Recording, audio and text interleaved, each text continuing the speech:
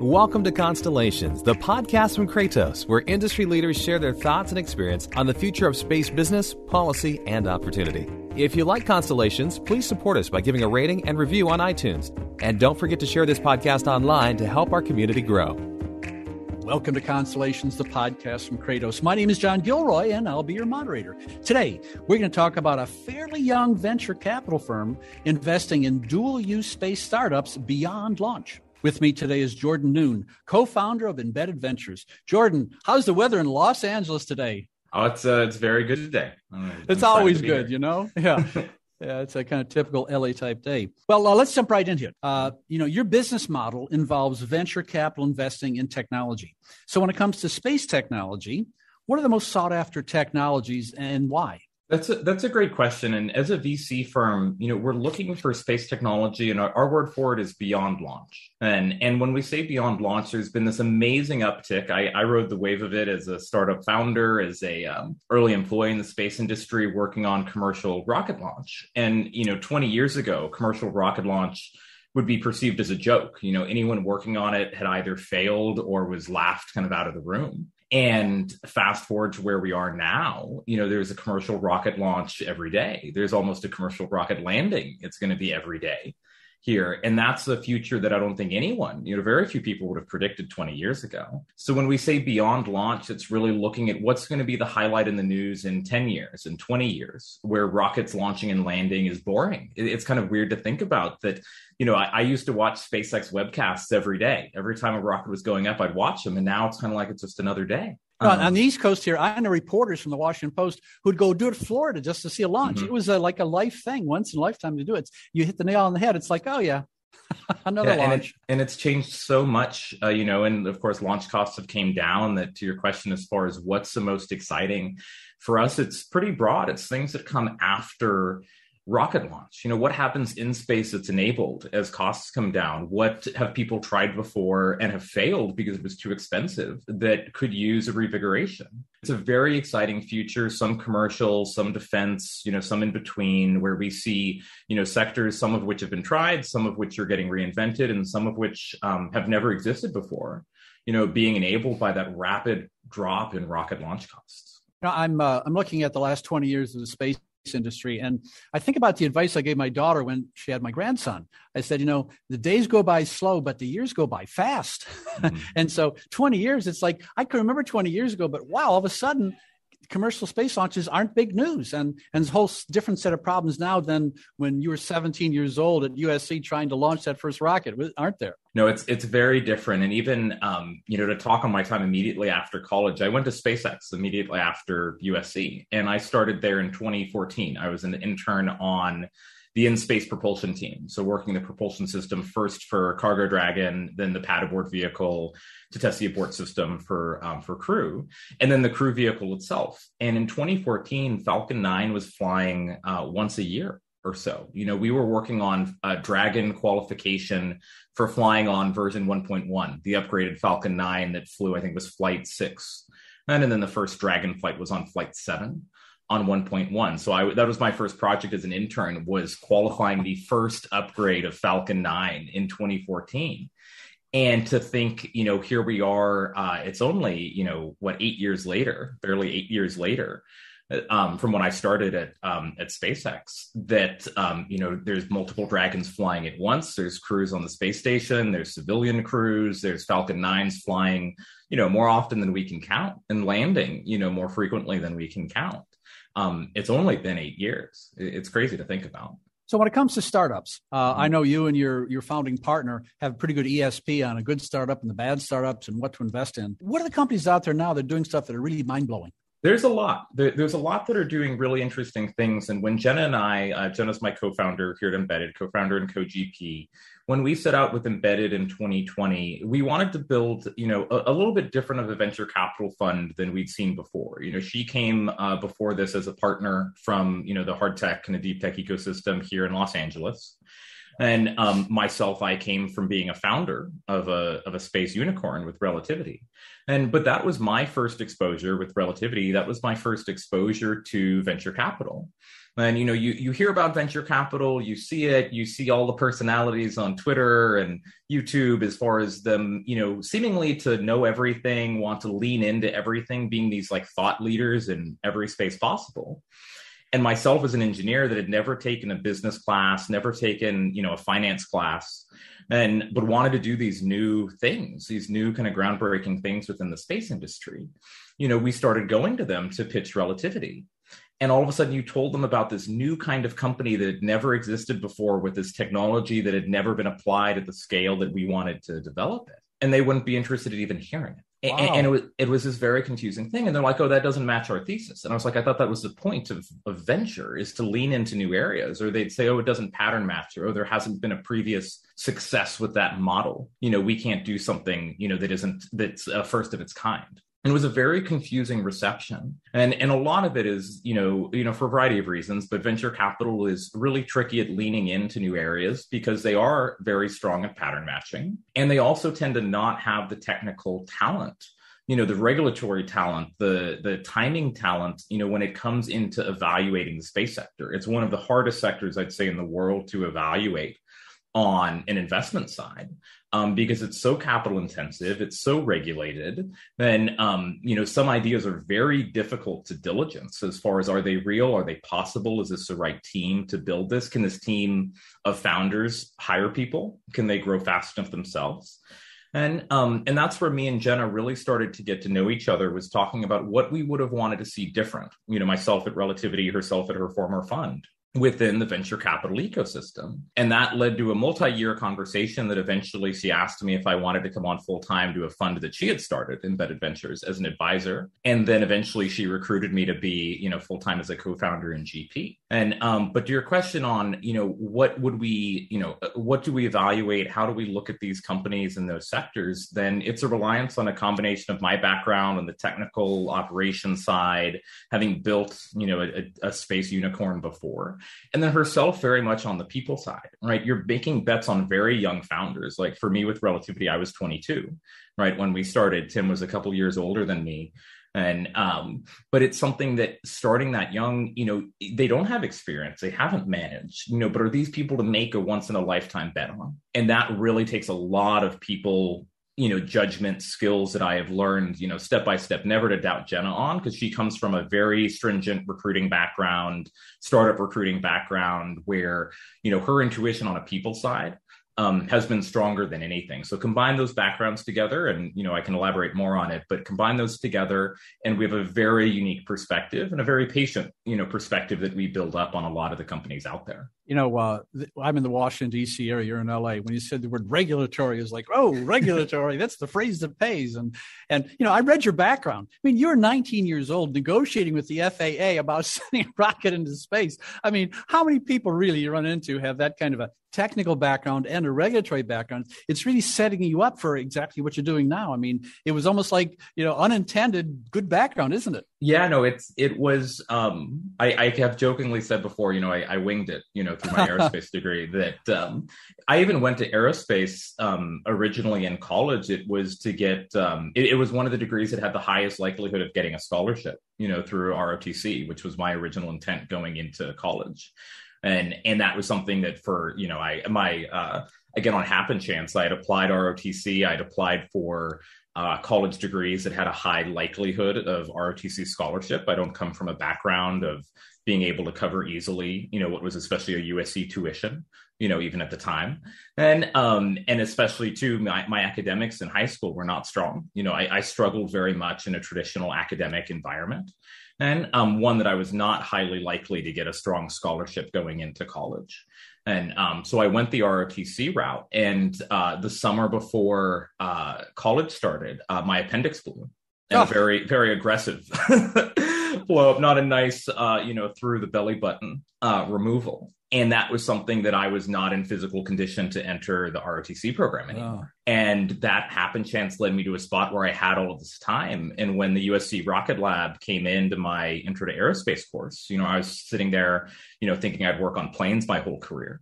never thinking about rockets. And they walk in with this, 12-foot long carbon fiber, beautiful rocket that had flown, 3 times. That one was a super early one of theirs. It had only flown to like 20,000 feet. But they're saying how they wanted to be this first student group to fly a rocket to space. And my inner rebellion, the part of me that doesn't like structure, doesn't like other people's goals, and doesn't like the traditional kind of academic environment, what I struggled with in high school and earlier than that, I got super excited by this opportunity of self-set goals, this program that was out of the supervision of the normal curriculum. And we were going to try to do something super exciting. And I ended up taking over that group as a junior and leading it for 2 years and trying to be the first student group to fly a rocket to space.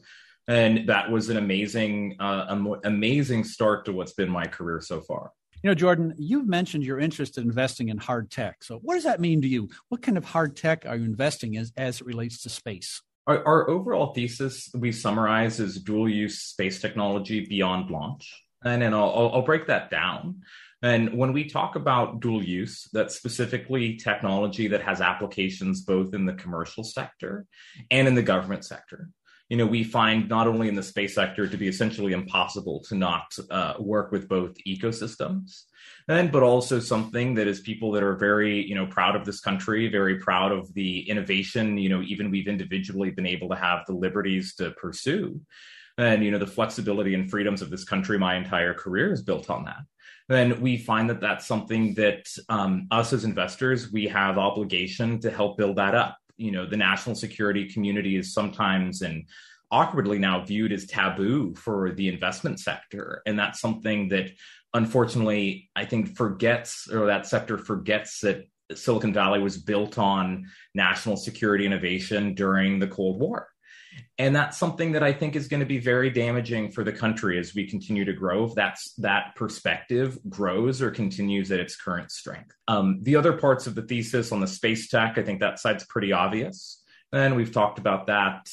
Beyond launch is really technology moving beyond rockets. It's what happens next. There's enough investment happening today in the rocket sector that we don't have to add into that, right? You see mainstream investors moving into rockets, but you don't see mainstream investors moving beyond rockets. And that's really what we need to inspire if we're going to see both the technological success, but also a national security success as you move beyond commercial rocket launch as the primary investment focus. National security and government. Well, I've got to move into some of the areas here that are popular in the Washington, D.C. area, Recently, your company has signed a cooperative research and development agreement with the U.S. Space Force's SpaceWorks organization.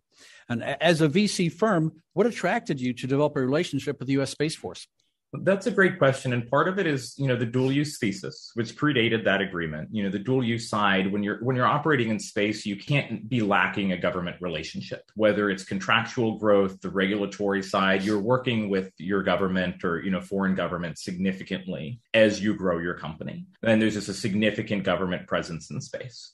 And in some of those sectors, as well as we talk about the difficulty of investing and especially investment timing in our sector, we see many areas that are at a tipping point of commercialization. I'd use rocket launch as an example with NASA, with commercial crew, commercial cargo, right? If you think of the commercial rocket launch sector and even the success of SpaceX, if it wasn't for NASA commercial crew, NASA commercial cargo, that program, that investment from the government was when it ended up being a one-time program, an extended program, but a one-off program that ended up tipping the entire commercial rocket launch industry into self-sufficiency, right? If NASA and DoD was not a customer today of the commercial rocket launch sector, the commercial rocket launch sector would still be successful. And that's an example that I think is not highlighted enough within the US government circles, where it shows the power of tipping an industry into long-term commercial success. And there's other areas in space, there's other areas with national security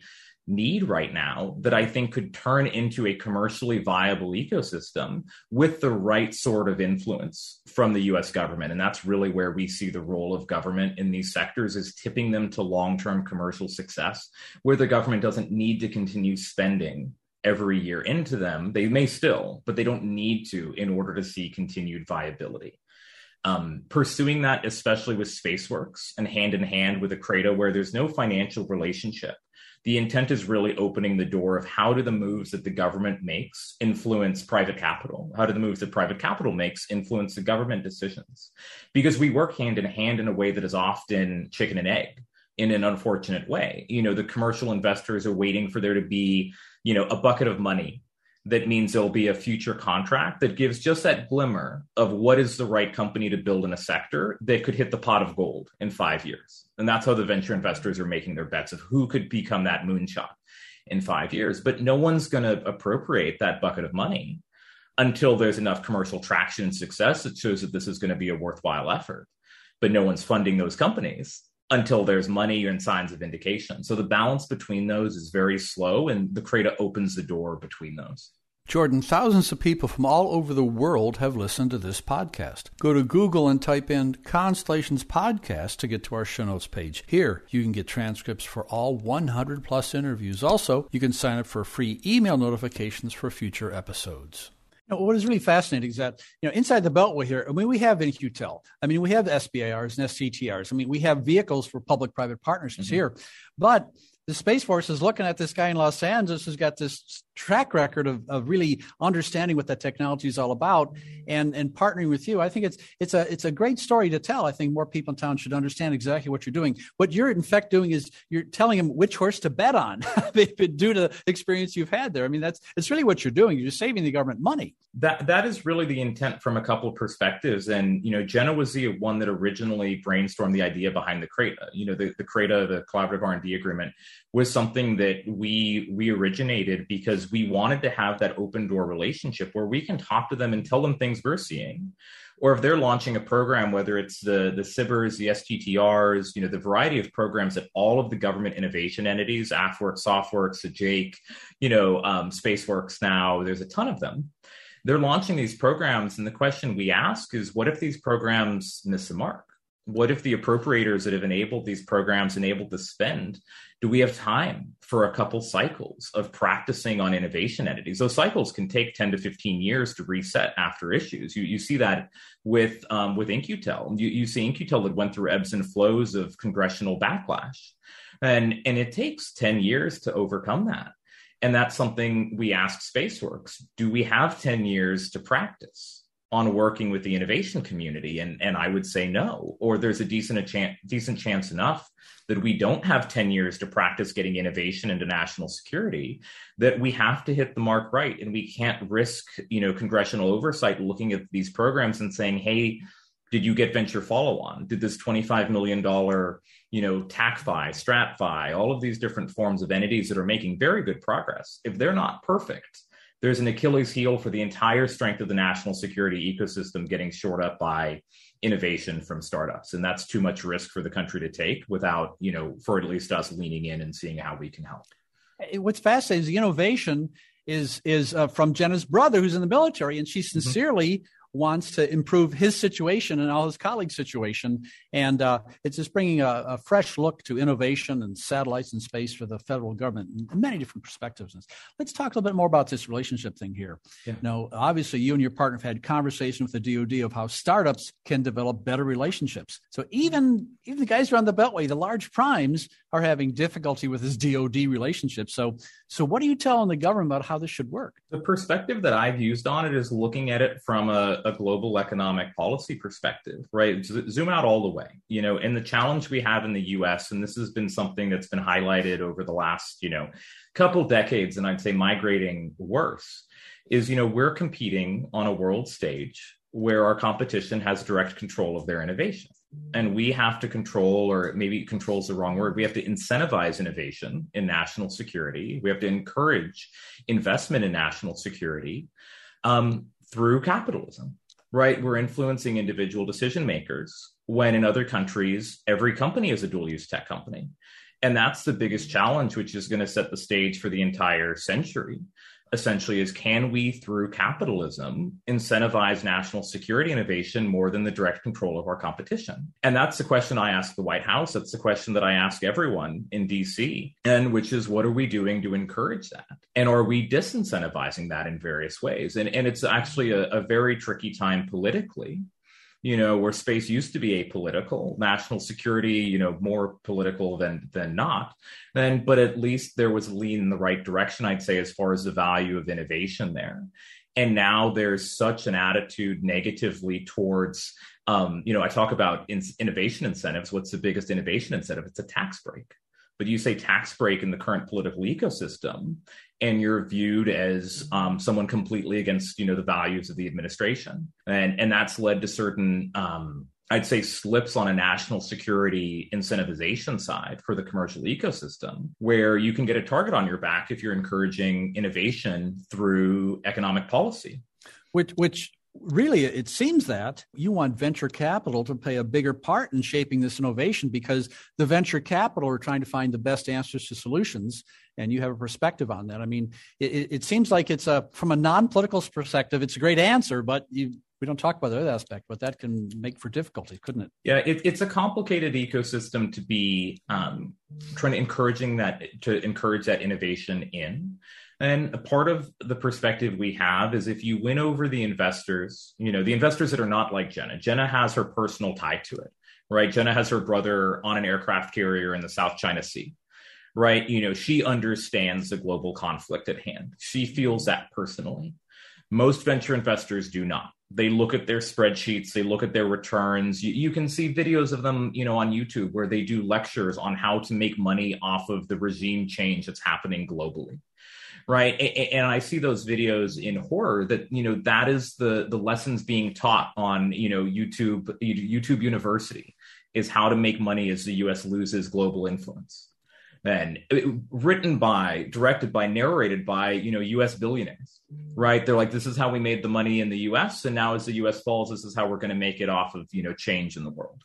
And it's an interesting abstraction where it's almost scary how disconnected it is. Well, let's lighten up this conversation here and talk about something even more difficult, is finding human beings that have capabilities here, I mean, recruiting is pretty difficult in this landscape, especially for the technical people, So what techniques are out there to hire and retain the right kind of people in the space sector? And is it that different from, let's say, the cloud computing world than the space world? The space world's a little trickier just because it touches so many more areas at once. It's a challenge of the space sector, whether it's hardware, software, regulatory, the economic side of it. Everything's at its extreme, right? And that's something that the cloud computing world is different.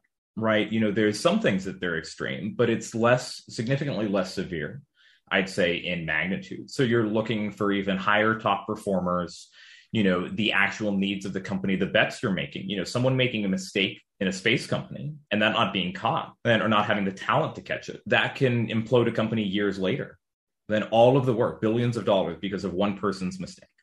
And that's something that is very tricky to recruit for. And for us, we're very lucky as a fund. Jenna comes from a tech recruiting background. Her original foray into the tech industry was going from doing fashion design at Auburn. And she wanted to be a hip hop dancer. She loved fashion. She was doing clothes design, cutout design in AutoCAD. And that was considered a technical skill. It was knowing AutoCAD. And she ended up getting a job haphazardly, essentially, in Los Angeles as a tech recruiter. And that led to a foundation of her recruiting top engineers, first engineers, early executives for startups here in the LA tech ecosystem 10 years ago. And when you're making those first recruiting bets on companies, then and those decisions are so impactful. And for her, she was recruiting on contingent equity. If that person left, she wouldn't get the equity. She wouldn't get option grants. Yeah. And so very high impactful decisions. Her intuition there grew very strong. And that ability to not only find talent, but also find founders, make investment decisions on which founders will grow the right teams, which founders will learn the recruiting skills, which founders will get a check, a venture capital check, and get confused on what it means to be valued at 50 million by a venture capital investor making a bet versus actually being valued at 50 million. And there's two very different things between a venture capital bet that you may be worth more than that in the future versus actually being valued at that at kind of the inherent level. And that can cause a lot of founders to create personalities, kind of the God complex grows a little too quickly in the venture world. And that can implode organizations. We've seen that happen of companies going to zero because, the founder has, say some, it kind of goes to their head, and then they make some silly mistake. They do something that implodes in public, and the company loses confidence. The investors lose confidence. But that's happened more times than you can count, where it's an actual personality issue there. I want to go back to your college days. You no doubt studied physics back at U.S.S.F. I love to quote this physicist guy named Niels Bohr, and you probably know the quote, but the quote is that prediction is very difficult, especially about the future. So, Jordan, I'm going to have you make a prediction here and tell me the next 5 to 7 years where you see this whole public-private partnership working, and maybe some predictions about the space industry. No, that's a great set of questions and a great quote as well. Let's start with as far as the space industry as a whole. And, our bet is that a rocket launch will be boring. Right. That's the biggest thesis for us, is that there's going to be all of these new areas. You see things like, Virgin Orbit, Blue Origin in the news flying astronauts. Then you see SpaceX in the news every day for, the progress they're making on Starship and Starlink and Falcon 9, then in Dragon. Right. But it's something where it's what are the things that are going to be, in the future in 5-7 years. And it's not going to be rocket launch. Right. People don't realize that SpaceX is a 20-year-old company. Blue Origin's a 21-year-old company. Like, these efforts have been underway for a long, long time. And they may be mainstream news today. They weren't mainstream news 2 years ago, and barely, I'd say, 2 years ago. So it tends to creep up as far as the rate of innovation, the progress, and where these companies are going. And I think the areas that will be highlights, in 5 to 7 years, it's in-space manufacturing, it's next generation telecom systems. It's what's the future of GPS, right? Is GPS forever going to be a government-owned system? There's trillions of dollars of value locked up in that could be commercial innovation, that same pot of gold. Who's going to win GPS for? Who's going to commercialize, a GPS ecosystem? And the lunar ecosystem, I think, for both national security reasons and economic, national security, I think, will end up being the driver there. And on an innovation front is, the U.S. is not going to be, not going to fall shy of a moon competition, but I don't think they're going to lean in first. They're chasing a little bit right now on a lunar innovation side. But that's going to become more and more relevant, which is going to be the first country that points something down at us from the moon. And that'll be a big scare for the U.S. And I hope something that wakes up a greater community onto what other people are trying to do in space. But overall, I think it's going to be a lot of innovation in areas. Again, some are old, like telecoms, new players, new entrants. Some are rapidly being commercialized or attempted to, like GPS and next generation PNT, pointing navigation timing technology. And then really cool stuff on in-space research, in-space manufacturing, in-space tourism. And then a ton of activities that are happening in space are going to happen in space at a scale never before seen. Well, Jordan, we're running out of time here. We began the conversation talking about unicorns and dragons and wound up at the end talking about hard tech, dual use, and public-private partnerships. It's been a great interview. I'd like to thank our guest, Jordan Noone, co-founder of Embedded Ventures. Thanks, Jordan. Thank you. Thanks for listening to Constellations, the podcast from Kratos. If you like this interview, please subscribe, tell a friend, and give us a review.